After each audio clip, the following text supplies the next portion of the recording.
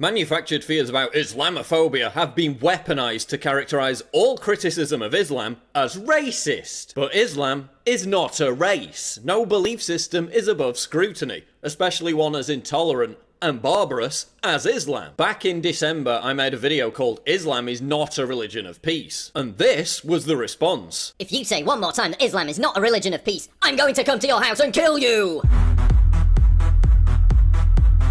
If I found you face to face, do you want to know what I would personally do? I would actually fucking kill you! And then put the ISIS flag over your body and declare victory in the name of ISIS.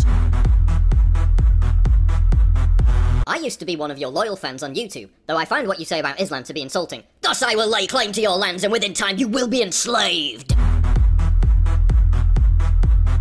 Jihad will never accept the Western values of your imperialism. We shall cleanse your lands with fire and steel. Your waters shall flow with blood, and your women shall serve us. I'm a proud British Muslim white male, and you know what? I find what you say about Islam offensive, and soon those words will be your last. We Muslims do not forgive easily. We will soon take over your lands, and your women belong to us all. Your white man will have only one choice: join or die. Soon you will pay for your hatred towards Islam. Your hateful nature will be met with Allah's wrath.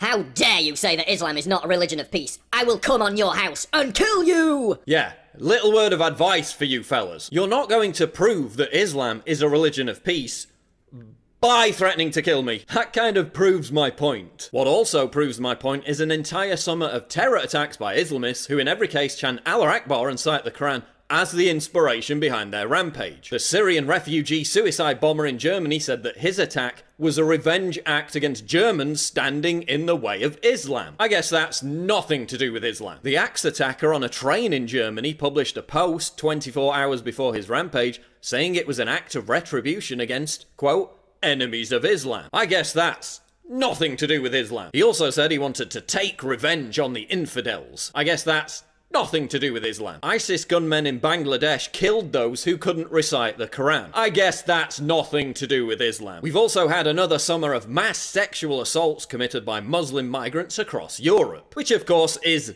nothing to do with Islam. Anyone who claims otherwise is Islamophobic. In fact, Islam is so blameless that we now have jihadists screaming Allah Akbar while stabbing Jews, and within hours, it's dismissed as just someone with a mental illness. After the Nice massacre, the BBC was more concerned about, quote, anti-Islamic tweets than a guy mowing down hundreds of people with a truck in the name of Islam. So each of these red dots is an anti-Islamic tweet coming from the UK.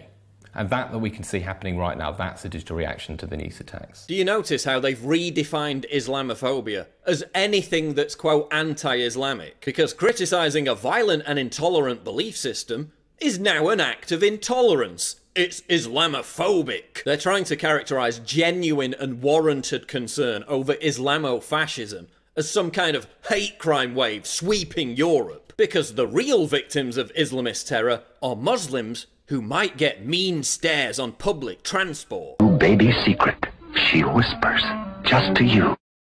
Allahu Akbar. I mean, the West is so rampantly Islamophobic that Westerners view Muslims more positively than Muslims view Westerners. Okay, so if the West is so riddled with Islamophobia, why do hundreds of millions of Muslims all want to move here? I don't remember Jews being that keen on visiting Nazi Germany in the 1930s. Oh, and criticising Sharia law is also now Islamophobic, according to the BBC. Attacks are going to change people's opinions.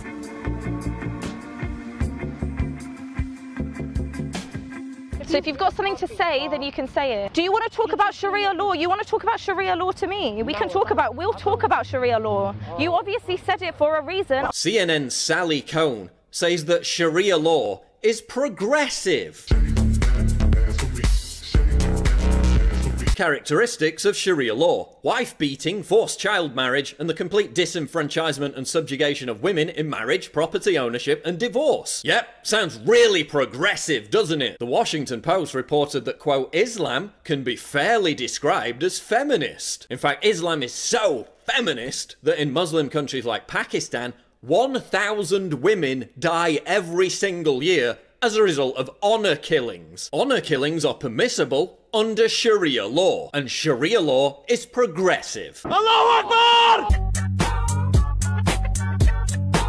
This is an exercise in Islamophilia. They're now asserting that anyone who doesn't fully submit to and embrace all facets of Islam is an Islamophobe. They're creating media hoaxes to advance the narrative that Islamophobia is rampant. A beach brawl in Corsica, France, blamed on locals harassing Muslim women wearing burkinis, actually turned out to be Muslim men throwing stones at anyone who tried to get on the beach. The shooting of an imam in New York blamed on Trump supporting Islamophobes actually turned out to be the result of a feud between Muslims and Hispanics. Oh yeah, and global warming is also caused by Islamophobia. After Brexit, the BBC claimed that Britain was experiencing a tidal wave of hatred. In reality, reports of hate crimes moderately increased, not actual documented cases of hate crimes.